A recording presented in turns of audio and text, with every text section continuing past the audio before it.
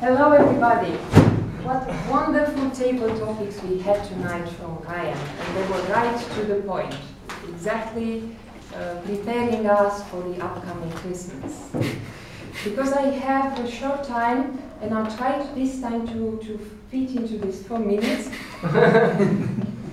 I will say, I will call each speaker that was here and tell one recommendation and one commendation. I will start with our first speaker, Arkadiusz. Arkadiusz, what I love about you every time is that you are ready here to volunteer. You are the first one for every table topic. You start right you are on the spot, and you are very funny. This is.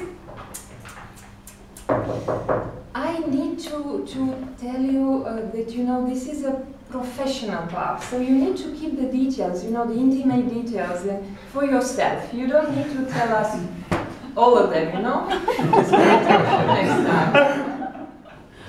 Our second speaker was Mila. Mila is always very personal. She is authentic, and with this actually it comes vocal variety, gestures, everything in one package. What I would recommend you, I think you didn't do that well, was that when you started, you actually, you thought a little bit more, and you didn't know whether you want to tell us that story that you had in mind. And you change it, you started with it, and then somehow you change it while you were speaking. So I don't know, try to maybe think a little bit more at the beginning and then decide, okay, once you choose something, you stay with that choice, you don't need to change your mind on the yes, be consistent. Our third speaker was Oli. Oli, what I always like about you is that you come with really creative answers. I think you are the most creative of us all, but you have one problem. You're always over time.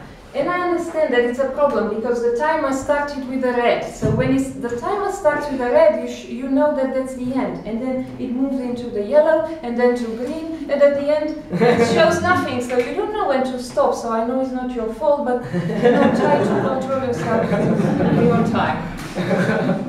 Our fourth speaker, I think I forgot because there was a volunteer and I forgot the name. Can the volunteer remind me?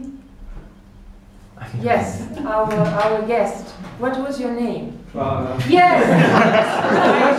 I should have reminded that because you have, it's a really familiar name, I think. I know it from somewhere, but I don't know where from. Yeah. I come here often, I know it's your first time, so that's why you don't know me. Yeah. Well, you come more and we'll get to know you. In your case, it took you some time to start.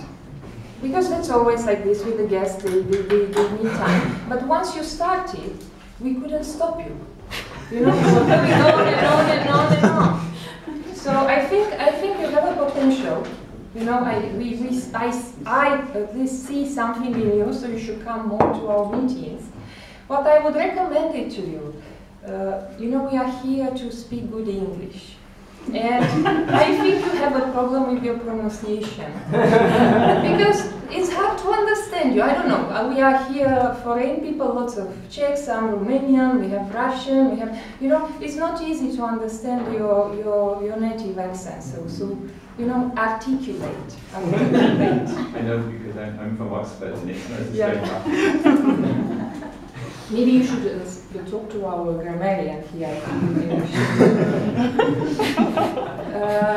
I had the other one. I'm on record. Well, just one more from Russia. I forgot again the name. I'm sorry. I'm so bad with the names today. Anna. Yes. I think you are fantastic. You were right on the point. You have a big smile, and that it doesn't matter what you say when you smile.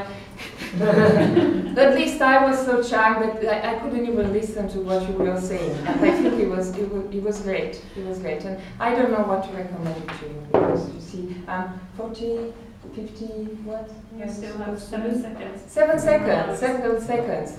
Come again to I can say because I want to see your smile.